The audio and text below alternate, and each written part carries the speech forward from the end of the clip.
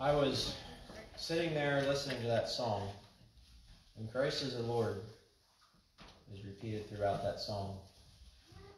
And I don't know what you're thinking about or what you're facing this morning or what's going on. I mean, we all know what's going on for the majority of people, but Christ is still the Lord. And his kingdom is going to be lasting forever. That's a reassurance that we can take home this morning. I know there's a lot of people missing. I know there's quite a number that are feeling sick. And from what I understand, from what I've heard, none of what's been reported back to me as COVID is just some wintertime sickness that I just as soon stayed home. I was hoping that being careful and staying away from people and wearing masks would keep some of those bugs away. And I think it has to a point, but just, I don't know. Why do we have to have them over the holidays? That's just... I have them at all, but maybe do it on the middle of summer when it's too hot to go anywhere. I don't know. Anyhow, that's my 2 cents for this morning. But it's so good to see all of you here, and I trust that you had a blessed Christmas. And I trust that you are enjoying the fact that Christ came for you. So let's start service with a word of prayer. Thank you, Lord, for this day. Thank you for those that are able to be here. We pray you'll bless those that are watching online and be with those that aren't feeling well. And just give us a good service in you. In your name, amen. Grab a hymnal, and I'm pretty sure we're going to sing a few more Christmas songs. Let's first sing from hymn number 181, please.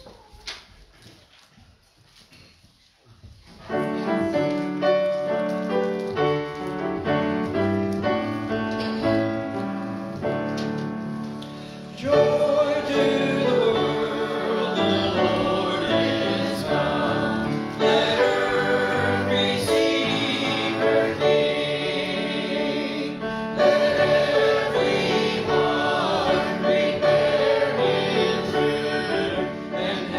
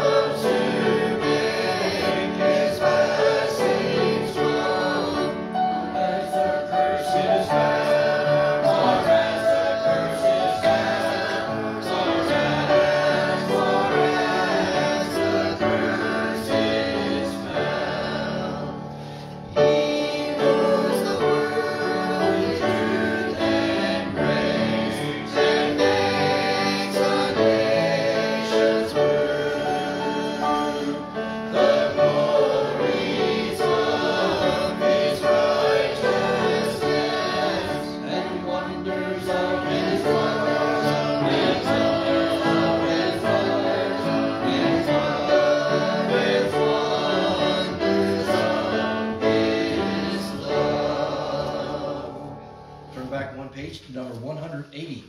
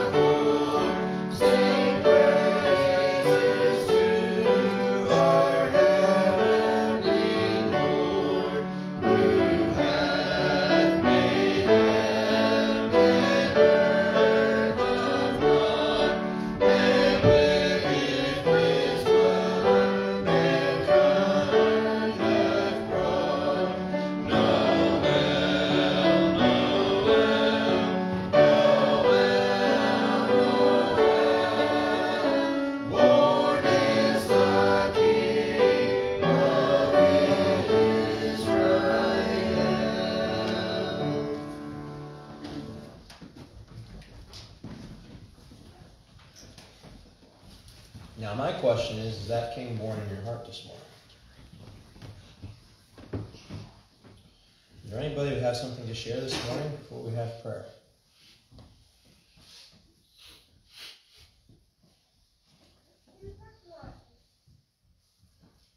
Dean?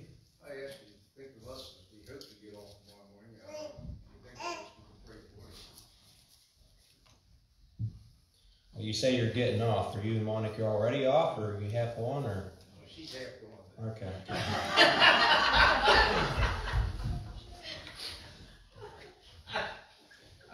I figured I need to put something in there about that. Let's pray for Dean and Monica. They just don't like us anymore. I guess they want to go back to Florida. Pray for them for safety. Supposed to be 77 down there later. Well, it would be warmer than here, I guess. Somebody else. Praise, prayer request.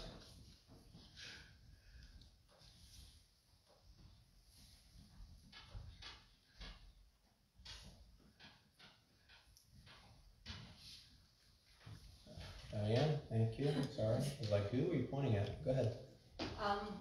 We had a surprise the other day when we went up to his house to see if everything was okay with his house. And we got a big surprise because somebody ran into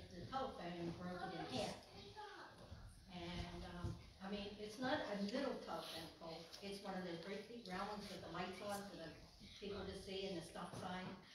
Well, they did pretty good damage to that, but the person, like, sort of hit and run, and we found out it was a tractor trailer that hit it.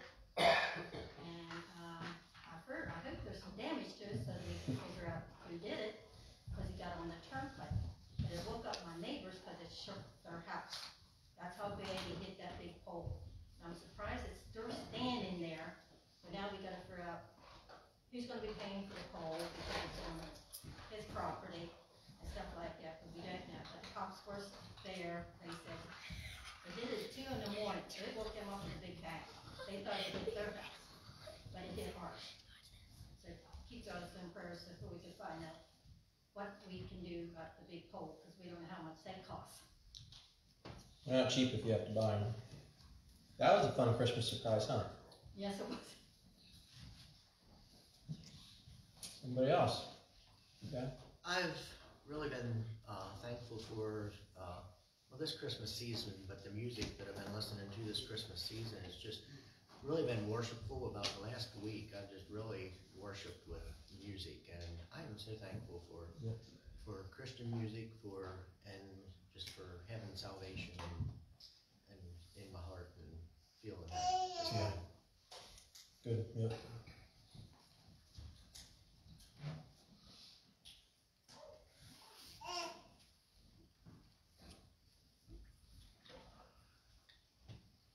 Be praying for my cousin and her family there. I told you last week about my cousin's boy, 12-year-old boy that was killed in that farming accident, and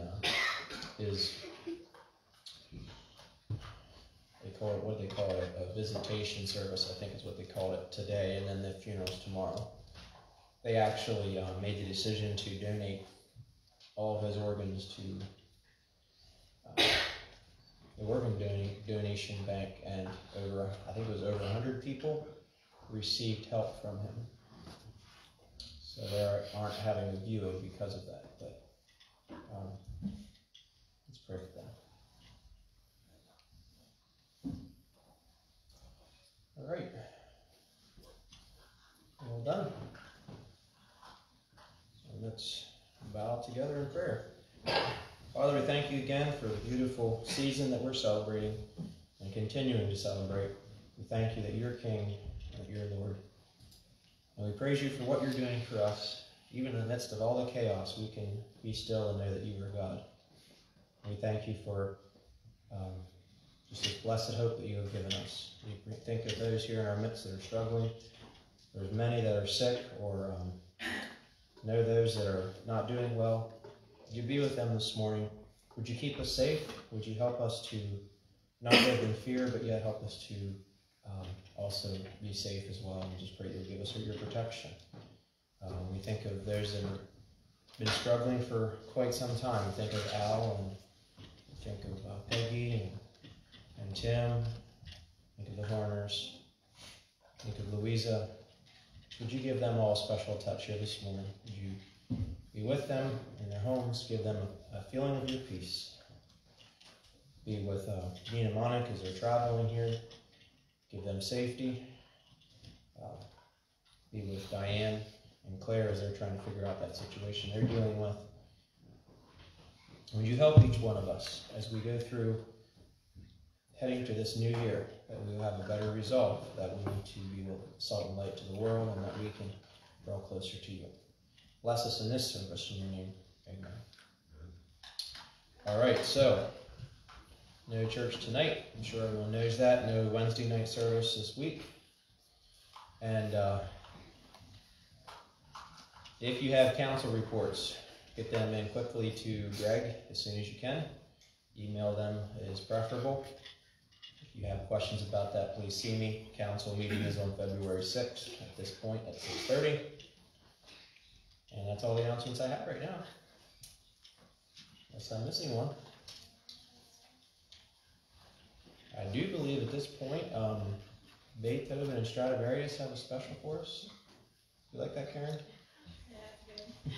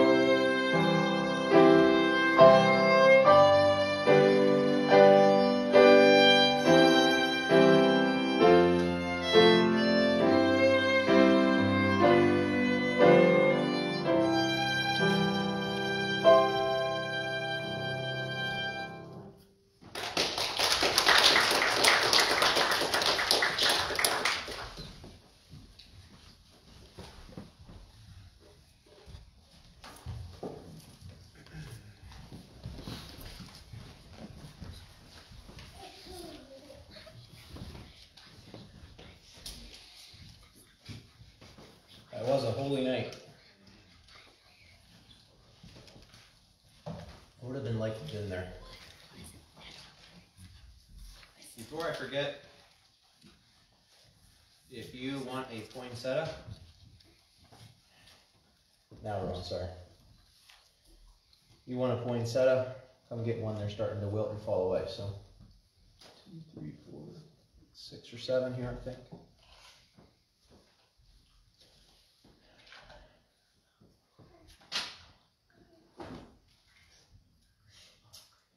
"'Twas the night after Christmas, when all through the house every creature was searching, both me and my spouse. The stockings, the drawers, we looked everywhere, in hopes the receipts for our gifts would be there. When out on the lawn there arose such a clatter, I sprang from the house to see what was the matter. But what to my wondering eyes should I see but my neighbor too, searching his trash on the street. More rapid than eagles he looked, but in vain, and he shouted his creditors and called them by name. On Visa, on MasterCard, on Discover, I'm appalled. I've thrown cash away all." My boys like this poem. He'd splurged once again, and he knew it too well, and I laughed when I saw him in spite of myself. And then in a twinkling I heard in my head a gentle reminder from what he had said. I too was as guilty from my head to my foot. My conscience was tarnished like ashes and soot. I focused this season on presents and things, and not on my family, my friends, and my king.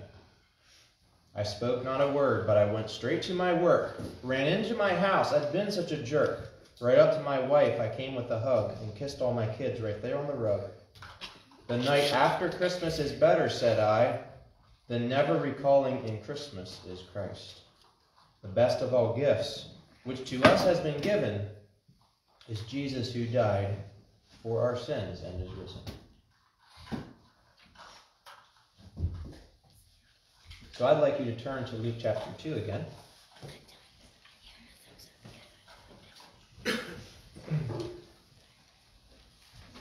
Christmas is over now, but I guess we just go back to normal life and everything is put away. Isn't that what's usually practiced? But is that the correct way to view Christmas? I know for myself as a kid, the day after Christmas was really as exciting and almost more exciting in some ways than the day of Christmas, because then we got to play with our presents. Because usually we open our present, then run off to some relative's house, and then we didn't get to see him, and we got home and late, and got to play with him the next day. But as I got older, that got to be a little bit of a challenge because Mom didn't like hammers and routers and stuff like that on the kitchen table and in the living room. So that became a little bit of a challenge. But I think for society in general, the day after Christmas is kind of a letdown. It's, all the excitement and hype leading up to Christmas is done. And the festivities are over. The anticipation, it's over. Now it's time to return the gifts that weren't liked or that broke. And it's crazy how many checkout lines at Walmart are dedicated the week after Christmas to return only. I mean, carts and carts and cartloads of stuff. I mean, wow. And you know what really bothers me? The day after Christmas, there is no Christmas music. It's done. You can't find it on the radio station. I'll give it to WCRH. They still played it at least yesterday. I don't know if they still are. I mean, for pity's sakes, they started playing Christmas music around Halloween this year. And they stopped the day after Christmas. Now, that doesn't make sense to me. Christmas isn't over. It's time to take down the tree, and to carefully put all those fragile ornaments away. And if you have a real tree and are foolish enough to get one nowadays, no, it's just a mess. But you have all those needles to clean up. The blessed part of that holiday. It's time to take off the lights, off the bushes in the house. And if it snowed, then it's dangerous to do so because you probably didn't put them up when it snowed, but then there's snow on the roof and you can't leave them up till 4th of July. That, by the way, is why I let other people put up Christmas lights and we can enjoy theirs. We just don't put any up. You know, we'll let Matt and his wife down here put them up, and we'll just go down and look at them. But it's over. We're bored, right? Follow along with me as I read from Luke chapter 2, verses 17 through 20. And yes, we used these scriptures already this year. Totally different spin to it, though. And of course, we're picking up on where the shepherds had finished with their visit of the newborn king. Luke 2, 17 through 20. Now when they had seen him, they made widely known the saying which was told them concerning this child. And all those who heard it marveled at those things which were told them by the shepherds. But Mary kept all these things and pondered them in her heart. Then the shepherds returned, glorifying and praising God for all the things they had heard and seen as it was told them. This text quite literally tells the reaction of what these early Christmas players, some of them, what they did following their visit to the newborn king. And today there are many common activities and traditions that coincide with the celebration of Christmas. You know, enjoying decorations and wrapping and unwrapping gifts, holly and mistletoe, lots of food, lots of junk food, singing carols, hustle and bustle, last minute shopping, all that stuff. And really none of those activities, they're okay. There's nothing wrong with them. They can become annoying at times, some of them. But the only one that really coincides with the birth is the giving of the gifts. It isn't even known for sure when Jesus was born. We simply chose December 25th as a good day to celebrate it. And that's not the important part of the story anyway. Celebrating Christmas is a good idea. It's a great idea. But some Christians have gotten frustrated and disenchanted with it because it's too commercialized now. And I agree. But that shouldn't stop us from celebrating the true meaning of Christmas. We shouldn't allow those negative aspects to rob us of the joy that it should bring. So should we celebrate Christmas? Yeah, absolutely, without a doubt. But the point I want to make to you today is Christmas Day, December 25th, shouldn't be the shutoff for celebrating Christmas. It should rather be the kickoff. It should rather be the start of our Christmas celebrations. Because in reality, Christmas Day is the start of a year-long celebration of what Jesus Christ did for us. And then we should start it over again the next Christmas. The song Good Christian Men Rejoice speaks about this. It says, Good Christian men rejoice with heart and soul and voice. Now ye need not fear the grave. Jesus Christ was born to save. Calls you one and calls you all to gain his everlasting hall. Christ was born to save. Christ was born to save. So when you really think about it, Christmas, as a Christian, should just be starting. In our passage we read, there are 4 things, 4 aspects, 4 attitudes, if you want to say, responses that were taken from these early Christmas players. Just give me a second.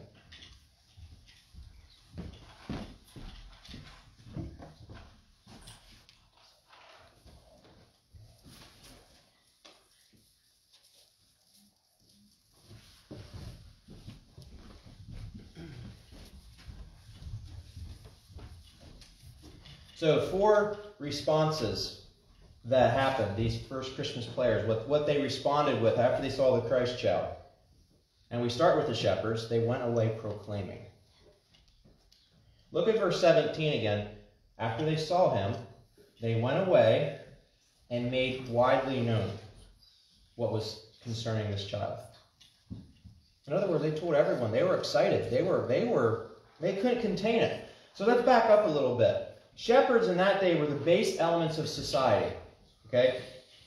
Their word, probably in that day, was trusted like maybe we'd trust a gypsy today or a politician. It's entirely possible that the shepherds were illiterate. That's what makes this story so incredible. These rough, low-life, they're uneducated men. They were the first ones to share the good news of Jesus Christ. There was a period of time, some of you may be familiar with it, known as the silent years. This was the end of Malachi to the beginning of Genesis, beginning of Matthew. There was a period when the last prophet stopped speaking from his message from God until Christ was born. And that was a 400-year period. Now, that's a long time, you think about it, when God wasn't speaking to mankind. But think about this and grasp this concept. Prophets were doing God's messaging previously. And the next time God spoke to mankind was through angels to lowly shepherds. Think about that. Uneducated, they certainly weren't prophets. And God spoke to them first. See, that's not how we would have set that stage. We wouldn't have done it that way.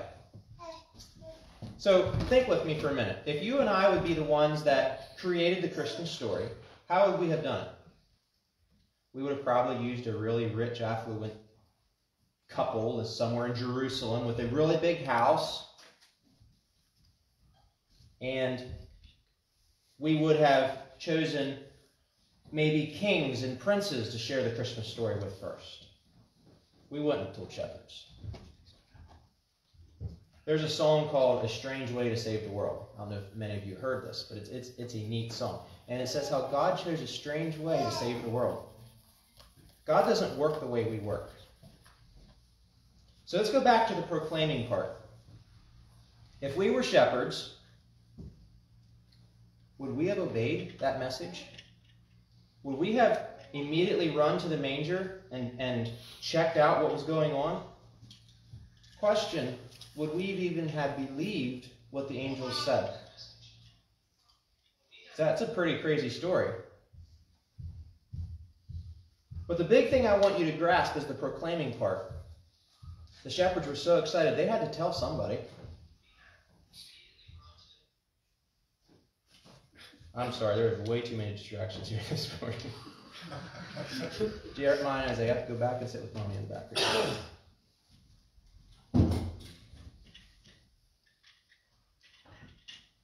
Just go back with Mommy in the back right now. Go.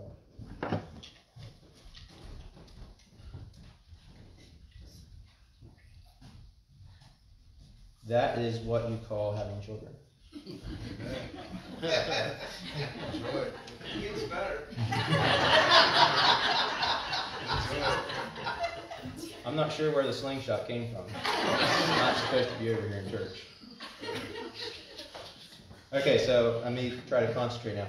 So, would we have done what the shepherds did? Would we have rushed out to tell someone? Those shepherds couldn't keep it to themselves. And I can't help but wonder, how excited are we to share the good news of Jesus Christ? How excited are we to spread this news to the world? This world is spinning out of control, and don't you think that there might be someone that needs to hear the good news of Jesus Christ? There's peace that he can bring, there's joy that he can bring, and they're waiting to hear it. That's awesome, that's incredible, that's exciting news. How willing and how exciting are we to share that with them? And you know what else? Here's the kicker. We don't have any excuse. If the shepherds did it, and they were uneducated, illiterate, I think we can do it. Are we proclaiming that Jesus has come? And then there was a great deal of marveling. You look back at verse 18, and all of those that heard it marveled at those things that were told them by the shepherds. Other versions use the word amazement or wonder.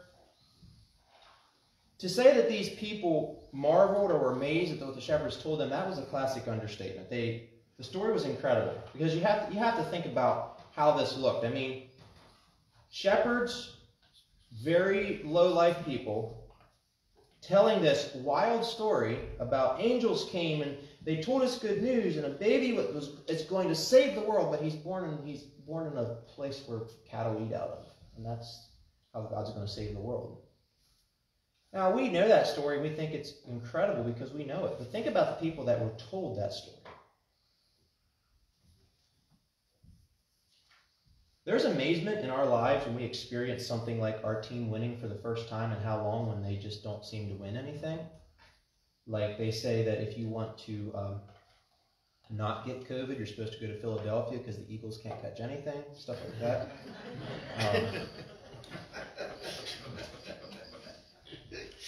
You like that? Or you have a child that does something incredibly stupid and they live to tell the story. There's amazement that happens over that.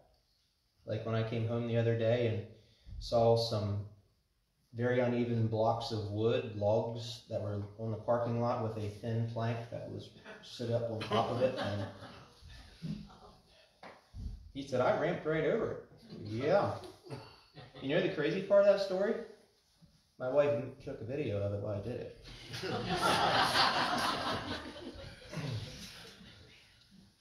But there's amazement and stuff like that. But that's an earthly, just, wow, that was crazy.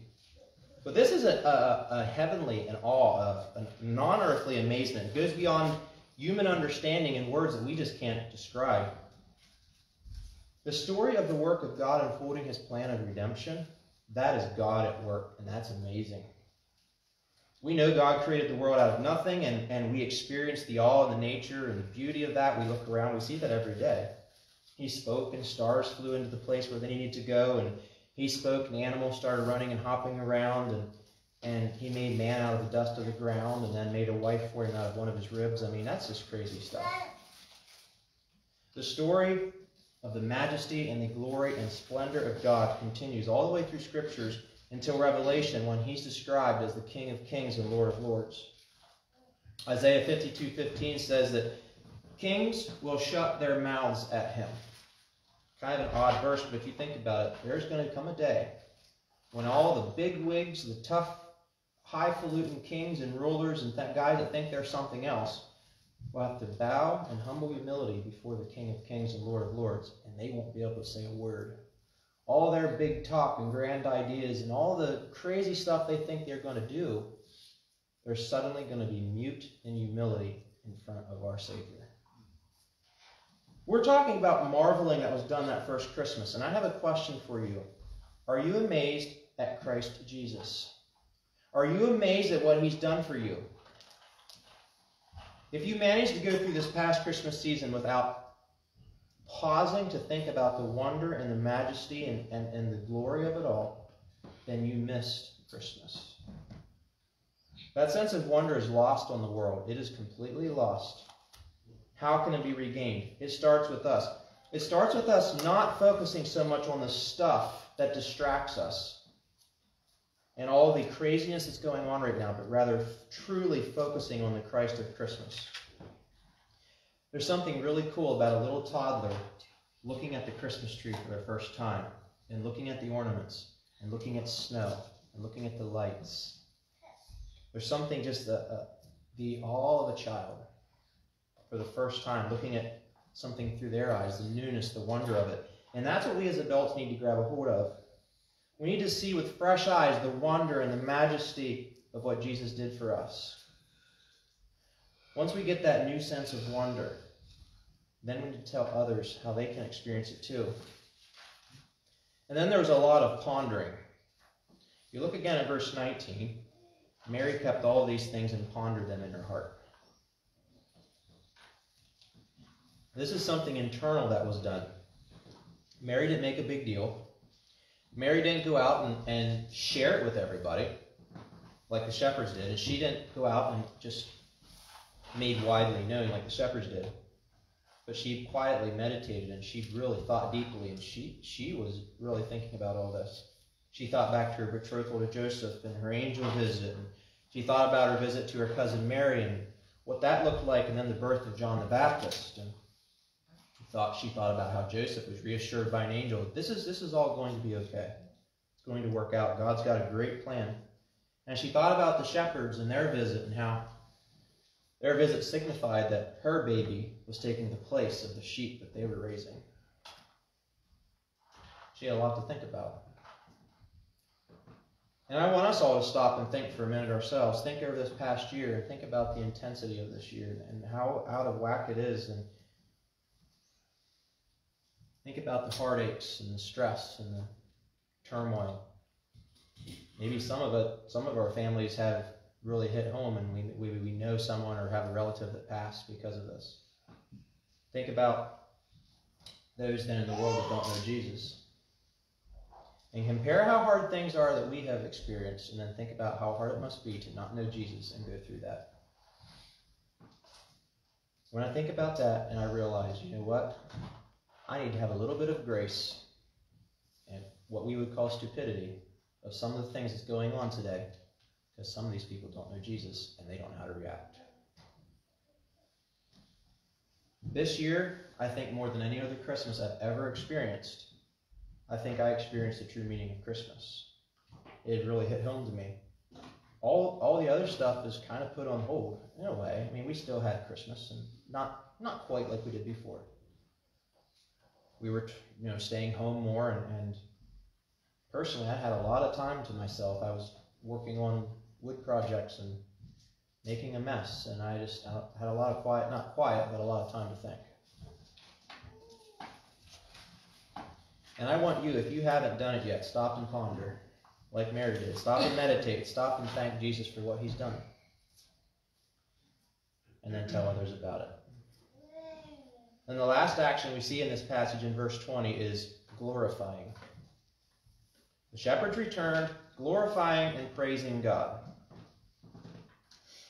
And this verse tells us the shepherds were profoundly changed by what had happened. The day before, they were tending their sheep, they were minding their own business, they were doing their thing, and then the angels came and everything was turned upside down, and they were totally different because of it. The next day, they became evangelists, and they were proclaiming the good news. They were the first missionaries, the first preachers, if you would. The key thing to note here is where they glorified God. They didn't go to the temple. They didn't go into the city. They went back. They went back. They returned to their home, to wherever that hillside or whatever that looked like. They went back to their occupation. Shepherds knew they had to go back to their sheep, so they did. But they did it with a different purpose in mind. They used their occupation to glorify God.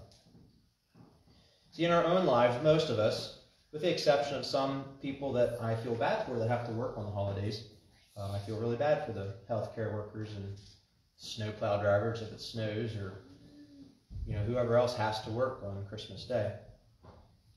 Most of us take off Christmas and we celebrate with our family. And then on December 26th or whenever we have to, go back to work. And if you're a pastor, you don't have to. Just stay the same, right? Go back to our jobs, go back to our occupations, you go back to school, or wherever that return is. But we need to take something from the shepherds here and learn something. We shouldn't go back the same. We should go back to our lives of normality, but with a purpose of showing glory to God through the good news of Jesus Christ. Our lives should bring glory to God. And how we do that is going to vary from person to person, because each one of you has a different scenario where you work at or who you interact with. And some of you might have a boss that's just unreasonable. I know Brian. Oh no, that's Sabrina. All right. You might have some neighbors that just are hard to get along with. We really don't have that problem here. But what is our attitudes displaying to those that we run into and rub shoulders with day after day? Are we bringing glory to Christ? Is our lives pointing them to Christ? See, that's how we truly glorify God. And that's what the shepherds did. They returned and they glorified God. How are we doing with that? It's actually a really loaded question. So, have you experienced Jesus in a new way this Christmas? Christmas Day should be the start of our celebrations. So take note from this passage that we used this morning. Really put to practice what the shepherds and Mary and the others did. Proclaim the good news that Jesus Christ is born. Marvel at God's amazing power. Ponder what he's done for us. And then glorify him through our testimony to those around us. Because that way we can have Christmas all year long. You know, isn't there a song that says they want to have Christmas all year long or something along those lines? Well, literally, we as Christians should be celebrating Christmas all year long. So I trust you do that. So I would wish you a Merry Christmas today and tomorrow and next week and in the middle of July, because Christ has come. Let's pray. Father, we thank you that you came. We thank you so much. Help us not to lose the glory of Christmas. Help us to focus on what you did for us, and help us to be a witness and testimony to those around us. Thank you that amidst all the distractions and the chaos and the confusion that we know, we can truly, truly know peace. Bless everyone today, and bless those that are home watching. Would you give them a good day in you? In your name, amen. Thank you.